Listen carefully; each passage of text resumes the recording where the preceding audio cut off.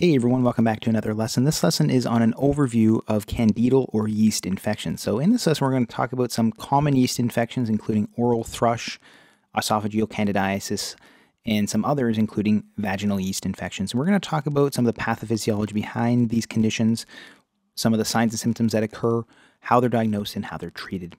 So candidal infections are infections caused by fungi or yeast of the genus Candida. An infection with Candida organisms causes candidiasis.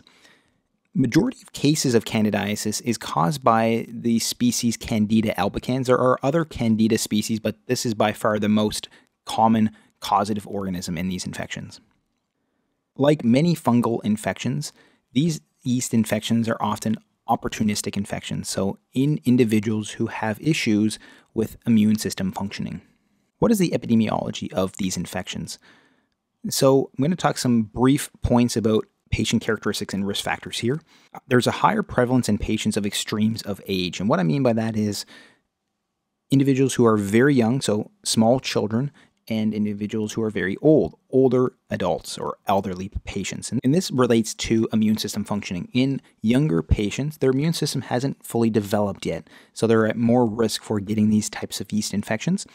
As patients get older, so elderly patients, their immune system starts to weaken, so they have issues with immune system functioning. These are the reasons why we see more candidal infections in extremes of age.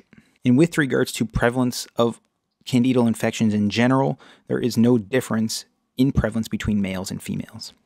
What are some risk factors of candidal infections?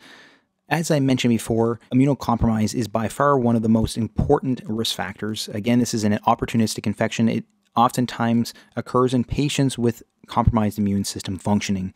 So you can think of patients with issues with immune system functioning. We mentioned some of them before. Elderly patients, patients with chronic health conditions like diabetes can also have issues with their immune system functioning.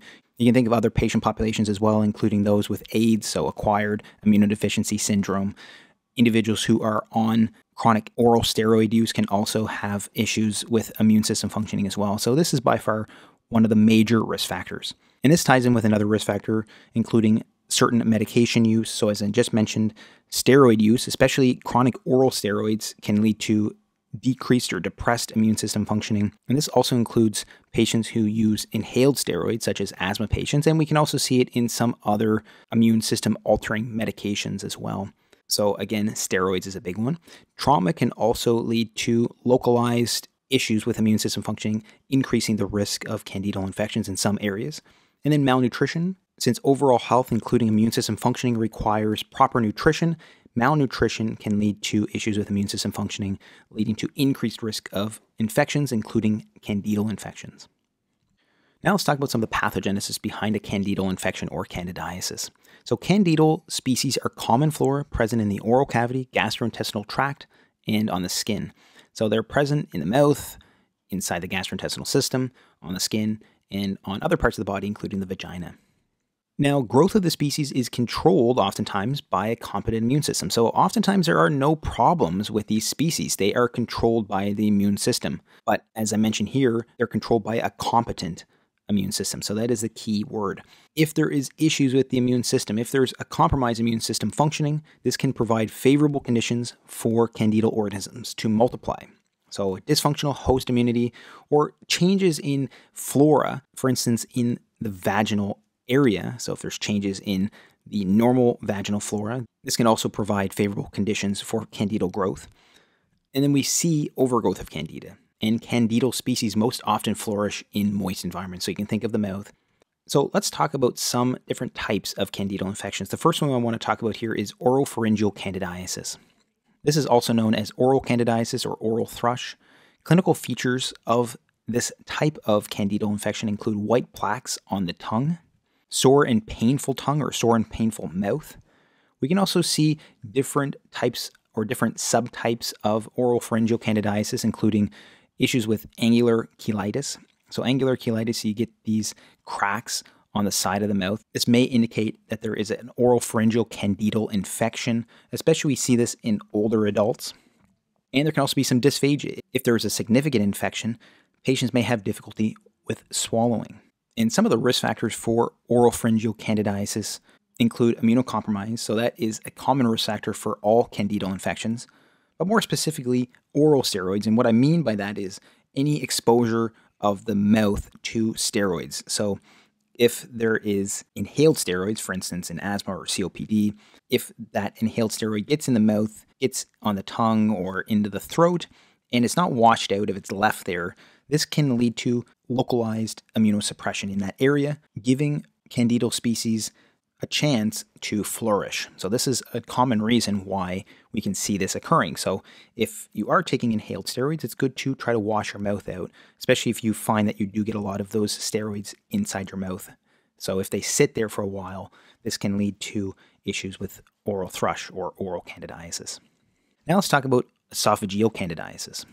So we're working our way down the gastrointestinal system. Oftentimes with individuals who have esophageal candidiasis, the oral mucosa, so inside their mouth, is often normal. At least half of patients have a normal oral mucosa. So you may find that they may have some oropharyngeal candidiasis, and they may also have esophageal candidiasis, but it doesn't have to be this way. Clinical features of this condition include dysphagia, so issues with swallowing, that makes sense. Odynophagia, so painful swallowing. Epigastric pain is also another clinical feature, so pain in the epigastric area, so the area in the center of the abdomen above the belly button.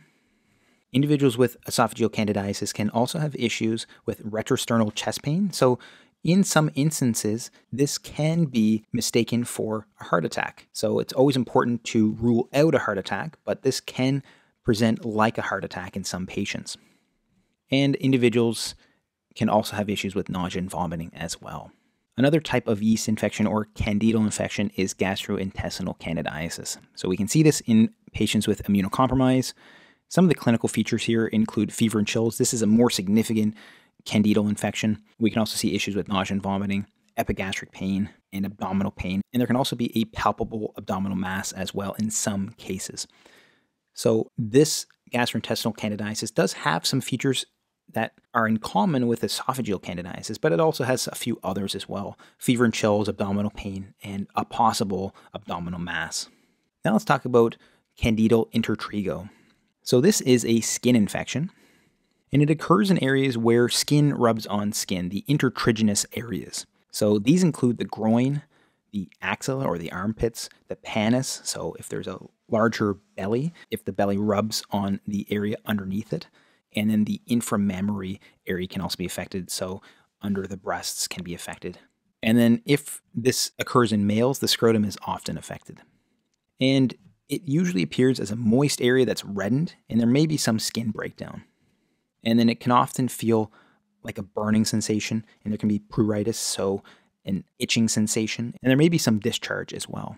Now let's talk about genitourinary candidiasis. So there's two I want to talk about here. The first one is vulvovaginal candidiasis, so a vaginal yeast infection. This presents with redness of the vagina or labia, itching and burning sensation, and a cottage cheese-like thick discharge that is white in coloration. So that is very key here with regards to vulvovaginal candidiasis. It can be some itching, and there's this white cottage cheese or thick discharge. And then if there is a speculum examination, the cervix is normal. And males can also get yeast infections as well. And in males, it's called penile candidiasis or Candida balanitis. So balanitis is an inflammation of the penis. This is also known as male thrush or genital thrush. This is a less common condition, and it can present with an itchy rash and white colored patches on the penis. So if it's itchy, if there's white colored patches, this may indicate that it is a penile candidiasis or Candida balanitis. Now let's briefly talk about how clinicians diagnose and treat these conditions. So diagnosis is oftentimes performed by potassium hydroxide or KOH prep. So there's scrapings of the skin or some smear, and there's a KOH prep, and they look to see if they can see fungal cells. A urinalysis can also be performed if it's a genitourinary candidiasis, and then a urine culture can also be helpful. And then in patients with esophageal candidiasis, endoscopy with or without biopsy can also be helpful for diagnosis. Treatment depends on the type of candidal infection. Oropharyngeal candidiasis, either topical or oral antifungals. So with regards to topical, there can be nystatin, swish and spit, or nystatin, swish and swallow, and fluconazole in cases of severe infections. Esophageal candidiasis is often treated with systemic antifungal therapy, so oral antifungals like fluconazole can be used here. Gastrointestinal candidiasis is treated with oral antifungals, again, fluconazole. Candidal Intertrigo. So with regards to Candidal Intertrigo, it's important to keep areas clean and dry for prevention, and topical antifungals are often used to treat this, including clotrimazole or ketoconazole. And genitourinary candidiasis is usually treated with topical, so you can think of clotrimazole or Canesten, or oral antifungals as well.